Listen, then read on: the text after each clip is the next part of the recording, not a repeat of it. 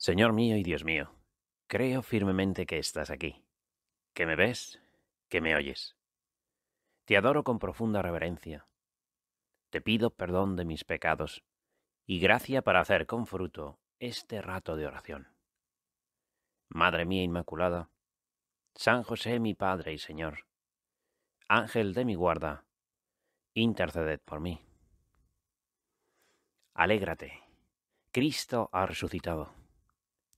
Y el Evangelio de hoy nos cuenta de nuevo la historia de aquel chico que te dio Jesús sus 5 panes de cebada y sus 2 peces, para que tú alimentaras a la multitud.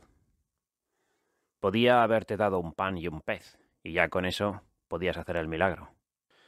De hecho, podías hacer el milagro con piedras también. Pero el muchacho lo dio todo.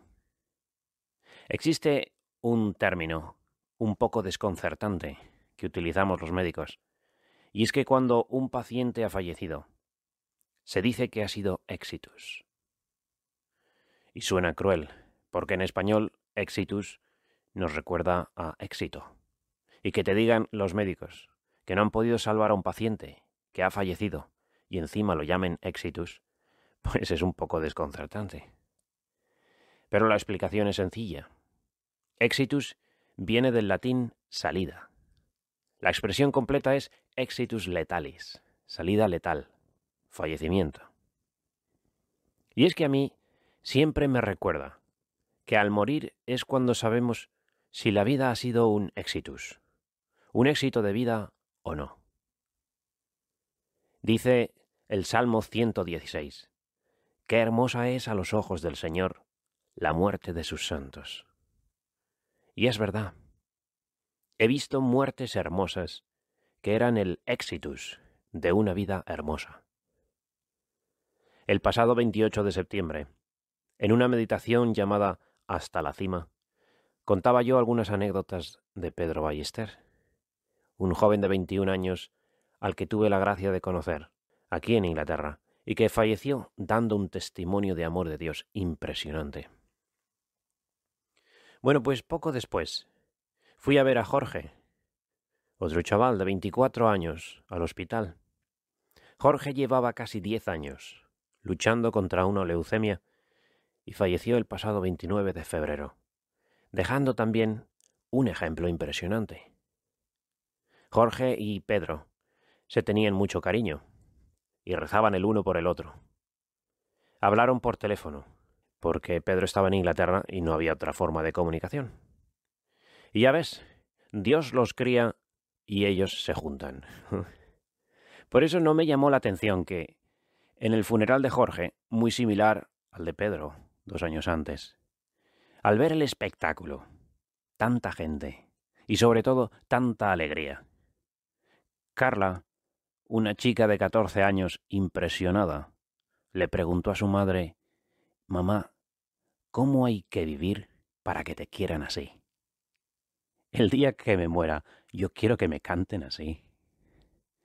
Y yo pensé en el exitus, el éxito de una vida con el colofón de una muerte que en Pascua de Resurrección nos apunta a una vida que dura para siempre.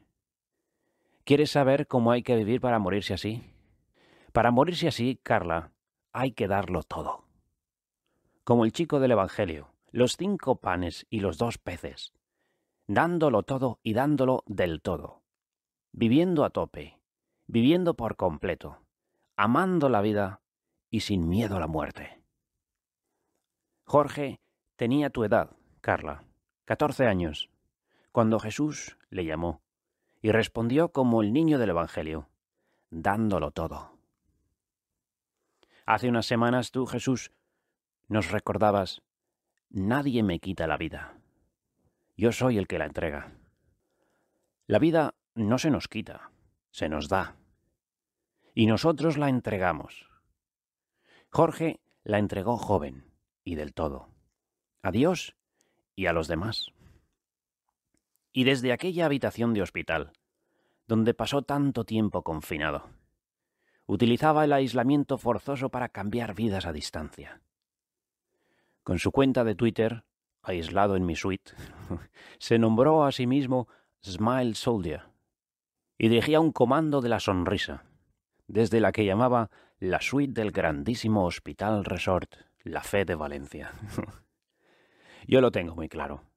A mí, Jesús, me pedirás cuentas por haber conocido a gente como Jorge o como Pedro, o a tantos otros que he despedido en la pista de despegue para verlos volar alto, donde a mí me gustaría llegar. Desde esa habitación de hospital, como sala de operaciones especiales, llamaba, escribía, recibía a quien le necesitara. Ese es el secreto de los jóvenes extraordinarios. No se quedan considerando sus dolores, musitando sus desgracias, lamentando su mala suerte, sino que pasan a la acción, se fijan en los demás y sirven. Y esto no porque les salga natural, sin esfuerzo. Jorge, como tú y como yo, tenía que poner esfuerzo para prestar atención a los demás. Y quienes le conocimos sabemos que lo conseguía. Vaya si lo conseguía. Como el día en que Jorge lo había pasado muy mal, y aún le pidió a su madre a las 11 de la noche que le dejara un momento a solas porque tenía que hablar con un amigo que tenía un problema. Como si Jorge no tuviera problemas. Pero él se guardaba su dolor para sí y daba su sonrisa a los demás. ¿Sabes por qué le quería a la gente tanto, Carla? Porque él quería a la gente una barbaridad. Siempre preguntaba el nombre de todos los que le atendían, médicos, enfermeras, celadores, personal de limpieza. Y se preocupaba y preguntaba por sus vidas y por sus hijos, y si necesitaban que él rezara por algo. Jorge era muy normal. No te pienses que era un tío raro que paseaba por las calles, rosario en mano y aspergiendo el mundo con agua bendita, ¿eh? Le gustaban las motos, le gustaba salir de excursión, pasar el tiempo con sus amigos, lo que la enfermedad le permitiera en cada momento.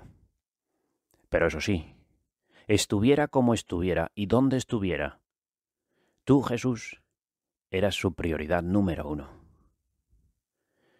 A veces se tenía que apuntar en un papel cuándo iba a hacer la oración, o leer el Evangelio, o rezar el rosario, para que no se le olvidara.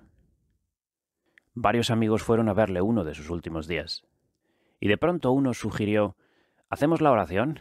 Jorge sonrió y le explicó que él ya había hecho su rato de oración, porque con la morfina no sabía si tendría fuerzas para hacerlo después, y quería rezar cuando se encontraba bien, para darle a Dios lo mejor.